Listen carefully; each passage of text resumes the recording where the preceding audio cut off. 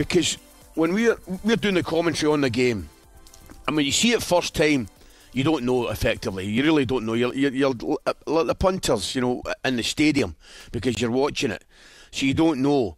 And then we've got a wee light that goes on to say VAR are checking it, right? Then you think, oh well, okay, maybe.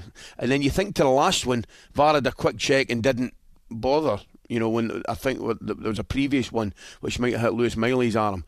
Anyway, and then I've saw it, right? And I've saw it, and I'm convinced that he can't give a penalty. Right, because I just think, it's impossible.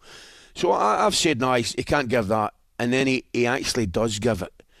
And I thought, I don't know what you thought yourself. I thought he'd refereed the game very well up to that point. I really do. I thought he'd a particularly good evening, and I thought he was strong. And I thought, well, he's one of these boys that, you know, doesn't matter where he is, he's going to... Unlike the clown at Fulham Wolves. Oh, that was unbelievable, mate, as well. I mean, that... Well, here's one for you. We'll get back to that one right now that you've made that point. And to be fair to Andy, Andy was at the game and he watched it, and Jamie O'Hara, who we spoke to yesterday, they actually could understand how the second one was. I didn't think any of those were penalties, the two Fulham ones. I didn't think any of them were penalties. They could understand how the second one was given, didn't think the first one was given. And I'm thinking to myself, you know, anything's possible last night. After last night, anything is possible. Well, Ali, I thought I'd seen it all to see the headbutt, and VAR checked it and said carry on. That was just unbelievable. Vinicius. We're talking about people watching that in the VAR studio or at Stockley, whatever, who don't understand football. Correct. The big centre-half goes down and rolls about, it's a red card off. Correct. 100%, mate. 100%. And... the flip side of the coin, you're 100% spot on. If he goes down, it's a penalty. He gets sent off, it's a red card. And if the two Fulham players don't go down, they don't give a penalty. Correct. So it's absolutely unbelievable. Well, I've got the stage now, and I hear that VAR... listen, I'll get back to Paris in just a moment because it was a great game, right? And I don't want to take anything away from that. But I've got the stage now. VAR, they're talking about getting involved in more things. Oh man, it's got to be binned. I honestly, if I wasn't watching football because of my job and talking about it and having a great 4 hours and chat and laugh and serious stuff as well, I wouldn't watch it. I'm sick of it. I've had too many letdowns.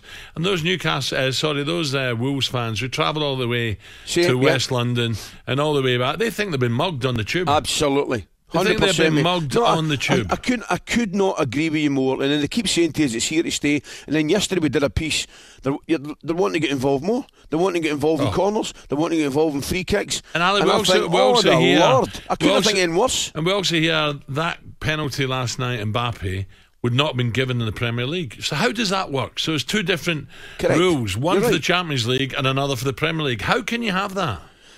Al, that penalty last night, I don't care what anybody said, should not be given anywhere on the planet, never mind anything else.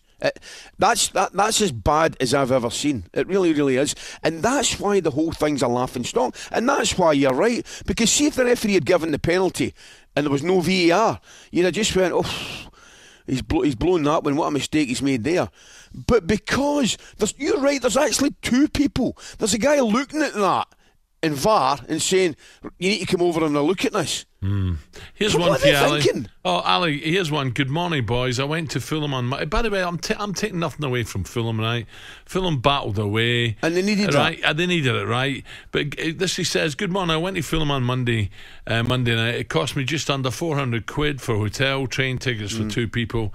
I'm now starting to question, am I wasting my money? If I'm going to be cheated every week, 43 years I've followed the Wolves at home and away, this will probably be my last season because of VAR, says Cookie. Cookie, I'm with you. Don't worry about that. I've not woke up the wrong side of the bed.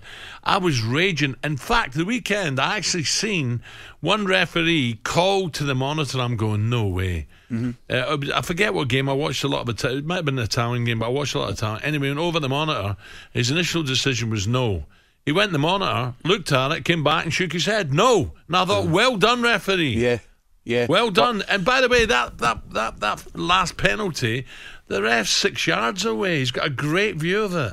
Oh my! So let him get on with it. it's making a complete mockery. And Cookie's there, the Wolves fan. I don't blame him. My phone went my mate's watching the game back in Glasgow. I got a dozen immediately after the game. Every one of my mates saying it's diabolical, it's robbery, it's theft, it's a disgrace. Every one of them, and they're all right. And you're right, it is actually affecting the game. I was actually raging after the game last night, and I've not got a dog in the fight, to be really honest. Well, I went to bed because I had to leave at 3 this morning. I knew the weather was going to be bad, but I didn't want to go to bed because I was loving the tempo of the game. It was fantastic, and Newcastle so unlucky not to. Don't get me wrong, Paris had a lot of chances, but the way Newcastle worked, their togetherness, their organisation was brilliant. By the way, the spirit was absolutely immense. They didn't have Eddie Howe didn't have anything in the bench. I say didn't have, that's disrespectful. He had young kids on the bench. His injury list is absolutely unbelievable, and it was a good old-fashioned backs to the wall. The full backs worked their socks off. They would come in and cover for the centre backs. Likewise, if the full backs had caught forward, the centre backs would come out. Almiron didn't know how many times he came back and helped out. Was it Trippier in front, behind him and things like that. It was just and do you know that way? I'm actually doing the commentary in the game, Al, and I'm looking at the clock and I'm saying, I hope the boys hang out here. I hope the boys hang on. I really hope they hang on. And I just felt I was raging after that game. I'm just so disappointed for Eddie Howe in Newcastle. Well, I tell you what, commentating for talkSPORT in Paris was Sam Marface. He gave an explanation why this penalty could be given. Have a listen. The ball goes into the box, it's played up towards Liveramento's body, it hits the side of his body and then hits his arm. Now, as far as I'm aware, the law states that if there's a deflection onto the arm, then surely it's not a penalty. Sam Matterface is going to come in and tell us exactly what that is. It doesn't. That isn't the law. That's the guidance that is applied in the Premier League. It doesn't occur. In fact, I think there was a point in the international football where that was the guidance too, but that isn't the case in Europe. And I've actually seen a few penalties like this. I've been doing a load of Champions League games, not only for talkSPORT, but for international television as well. And sadly, this happens a lot, where you see a deflection off a part of the body, and then if the arm is away from the natural silhouette, it is still given. In Spain, that is given all day, every single time, and no one complains about it. A bit like last night's penalty, that will be given in Spain as well. But in the Premier League, we don't tolerate that. Well, where was his arm meant to be? Up his backside? I don't get it. That's my point. What are they talking about? Natural silhouette? What are you talking about? Sam, behave, man. If you go to close somebody down, your hands move in a natural manner, so therefore your hands are going to be in a natural silhouette, whatever you do. I said last night, I don't know whether you agree or not, they're going to have to get the word deliberate back into it in some shape or form, because as MD that's played the game, MD watches the game with any common sense, 99 times out of 100 will know where there's been a deliberate action to stop the ball with your hand and play the ball with your hand. That is going to have to come back into the law in some way, shape or form. Newcastle fans, let's hear from you this morning.